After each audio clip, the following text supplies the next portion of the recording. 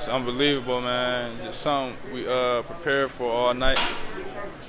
I appreciate it. Something we prepared for all day, all week, man. It's just emotional, you know. It's something that haven't happened in 31 years, man. And people was just talking. You know, I feel like we were the better team tonight. What happened on the touchdown pass?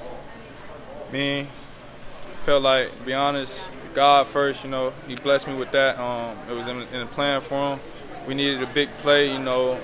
Told Terry to trust me. Told him before we even came up here, trust me, you know, and make you look good. We make this team look good and our coaches look good. And, you know, it was just all in the moment, you know. What does it mean when you've got a guy like Terry who can, like, extend every play? He can turn, like, it looks like it's going to be a sack, and he's running for 20 yards. So he threw that ball right on the money to you, a 54-yard touchdown pass. It reminded me a little bit of myself in high school, you know.